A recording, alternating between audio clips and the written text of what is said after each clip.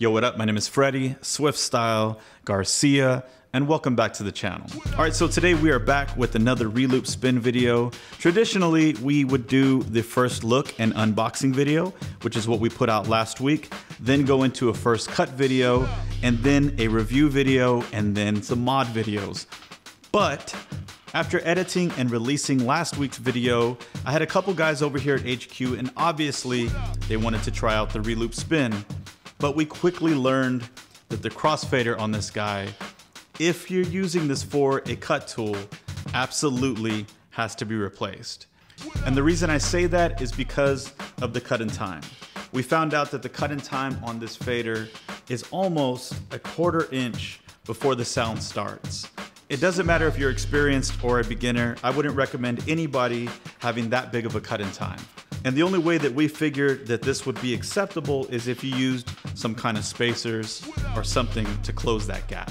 And because of that, we're making today's video a mod video before the first cut video because, like I said, this fader has to go. So Jesse Dean has been kind enough to send over his new fader. This is the JDDX2R-SP replacement fader for the Reloop Spin. But before we put that in, let me show you guys exactly what I'm talking about. And to be honest with you, I wish this wasn't the case because I was really looking forward to this unit being ready to go out of the box. But here's the cut in, like I was saying. Break it down. Break it. Like I said, it's almost a 1/4 inch cut in. And you can see when I just do some basic stuff like transforming that I'll be missing.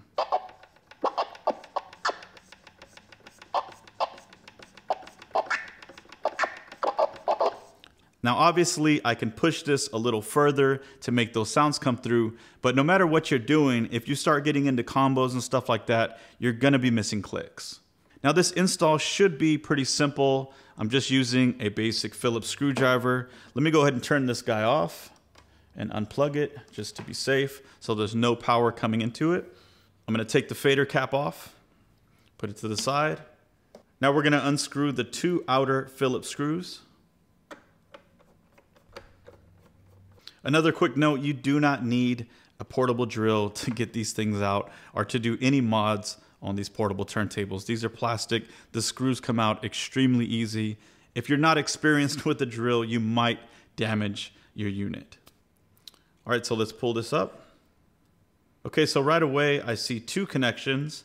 There's a red one here and the white one, which is obviously what we're gonna unplug. Okay. Let's take a look at what comes inside Jesse's box. All right, so here is the crossfader, and it just looks like we've got a Jesse Dean sticker as well. All right, so here's a closer look at Jesse Dean's fader. If you can see inside there, there is some cut-in adjustments, just like on the last fader we reviewed for him. All right, so there are 2 connections inside of here. The white one is the one that we disconnected, and the red one is the one that you'll be connecting to Jesse's fader. So let's grab that fader, and it should go right back into the original slot. We'll plug that in and screw this back down. Be careful not to over tighten this thing. All right, so I do like the look and feel of the Reloop Spin fader cap, so I'm gonna replace the provided cooler cap with that one. Now this is just personal preference, but I personally don't really care for the feel of the cooler cap. All right, so let's get this plugged back in. Now there is one thing that I forgot to mention in the last video. This unit can actually be powered by rechargeable 18650 batteries. And 2 of those would just go right here. Now you could find those online pretty cheap with an included charger. So I'll have to pick some of those up for the next video. All right, so let's get this turned back on and test it out.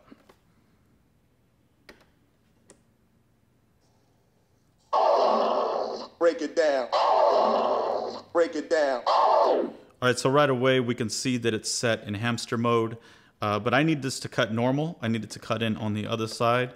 So I'm gonna take the fader cap off, unscrew this, flip it, and put it back in. Now we brought this up in the last video. I wish this thing had hamster, but it doesn't. So if you wanna cut on the opposite side, you have to unscrew this and flip it. Now Jesse sent me an instruction video on how to make this cut on both sides, but personally I do not prefer that, and I'd rather have it just cut in on one side. So we're gonna leave it like this, and we're just gonna flip this fader. Break it down. Break it down.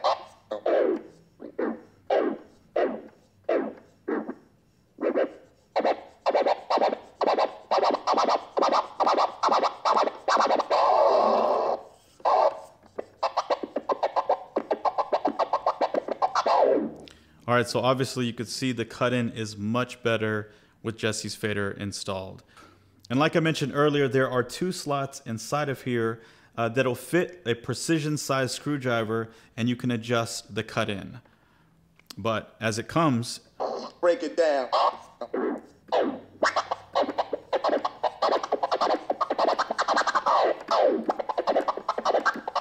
It's pretty sharp. Break it down. All right, so there you have it, an easy install on Jesse Dean's new fader for the Reloop Spin, the JDDX2R-SP. Like I mentioned earlier, this fader can cut on both sides, but you'll have to do some modifications. I'm sure you can find this diagram that Jesse has made on his website. But because of the way that I cut, I prefer it to only come in on one side. Sometimes my throw is a little bit long and it bounces to the other side, and when the fader cuts on both sides, it doesn't work well for me. Now, if you mod this fader to cut on both sides, you could potentially fix the hamster problem on this unit, but I would have been much happier if this unit came pre-installed with the hamster button or even a switch down here.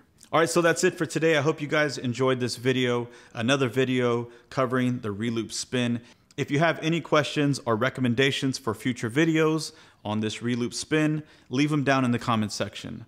Make sure to share this video with all your portablist or DJ homies. Be on the lookout for the first cut video, which will be coming soon. That's it for today.